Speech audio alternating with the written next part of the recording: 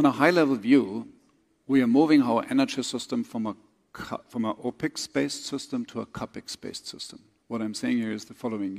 Currently, you can build a very cheap power plant for gas, for example, but then you have to spend the money for gas over the lifetime. This is what they call OPEX-based. When you install renewables, like solar or wind, you spend a lot of money at the beginning, but then service and operational costs are basically zero. But that means you have to invest money now and enjoy the benefits later once your assets are written off. At the same time, it is obviously, we have intermittent energy which is coming in, so therefore you have to talk about a market which is more driven by the source rather than by the demand. You need storage at the same time. So this is where in the midst of this transformation costs a lot of money. The players have to change. At the same time, and this was also a message this morning, you cannot cut oil and gas from now to then. So it needs a transition, a fair transition, and a timely one. Only problem is we are running out of time. 7 years to go.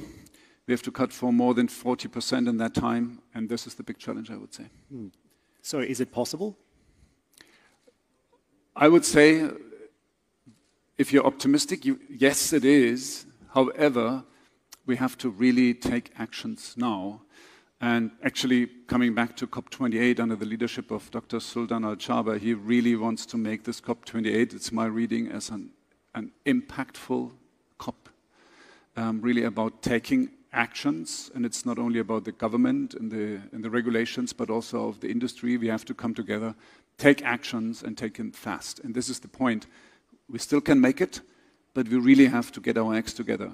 Installing renewables as fast as possible, investing in our grids, transmission grids, distribution grids, investing in energy efficiency, stop wasting resources and doing things 3 or 4 times. There's no silver bullet in order to make this transformation happen. So we have to work on all fronts, but we have to really increase the speed with which we are deploying new technologies.